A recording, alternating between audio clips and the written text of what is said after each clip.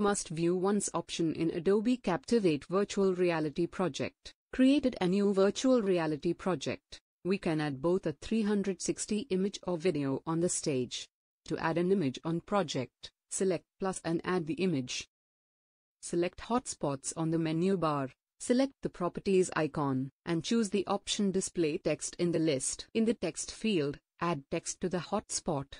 Check on Must View Once option. When you mark a hotspot as Must View Once, the hotspot must be clicked at least once before navigating to the other hotspots. Follow the same procedure for next inserting another hotspot. Duplicated the same slide. To understand much more about this option, we can control how our hotspots or 360 images or videos appear while previewing or after publishing. If you mark a quiz hotspot as Must View Once, then if you click any other hotspot with a navigation action or continue, you can see the pop-up below.